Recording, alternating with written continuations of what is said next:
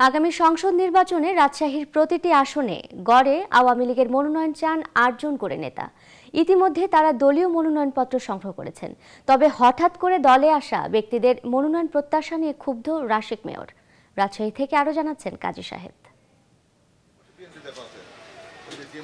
রাজশাহীর ৬টি সংসদীয় আসনে এবার আওয়ামী লীগের মনোনয়ন প্রত্যাশী ৪৬ জন। এর মধ্যে রাজশাহী ১ আসনে ১১ জন, রাজশাহী ২ আসনে ৪ জন, রাজশাহী ৩ আসনে ১২ জন, রাজশাহী ৪ আসনে ৫ জন, রাজশাহী ৫ আসনে ১০ জন ও রাজশাহী ৬ আসনে ৪ জন।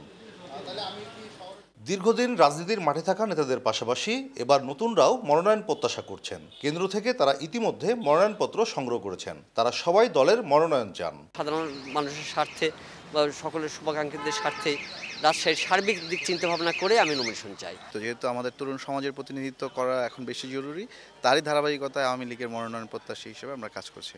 আওয়ামী লীগের সংসদীয় বোর্ড যদি আমাকে মনোনয়ন দেয় ভোট করব, আর যদি না দেয় যাকে মনোনয়ন দিবে তার জন্যই আমরা ঐক্যবদ্ধভাবে ভোটটি করব। নতুনদের এগিয়ে আসাকে ইতিবাচক হিসেবেই দেখছেন জেলা আওয়ামী লীগের সভাপতি ওমর ফারুক চৌধুরী। তার মতে আওয়ামী লীগ বড় দল, অনেক যোগ্য নেতা আছেন, এর মধ্যে থেকে দল বেছে নেবে। চূড়ান্ত মনোনয়নের পর সবাই এক হয়ে কাজ করবেন।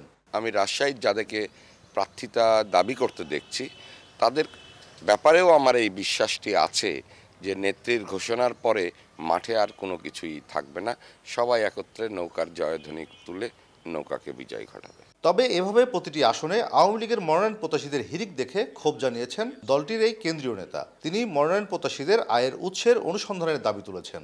জাতীয় সংসদের সদস্য হওয়ার জন্য আমি মনোনয়নপত্র তুলব, আমার এক পুরুষ আগে আমার খোঁজ নাই, খবর নাই, আমি ভূমিদস্যু, আমি ডাকাত, আমি চোর, আমি ছেঁচোর, আমি গিয়ে সদস্যপদ কিনেছি, আমি প্রত্যাশী, আমি মনোনয়ন পেতে চাই, এই দুঃসাহস আমার হয় কিভাবে?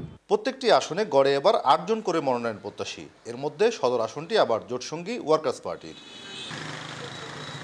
কাজী সাহেব, নিউজ 24, রাজশাহী।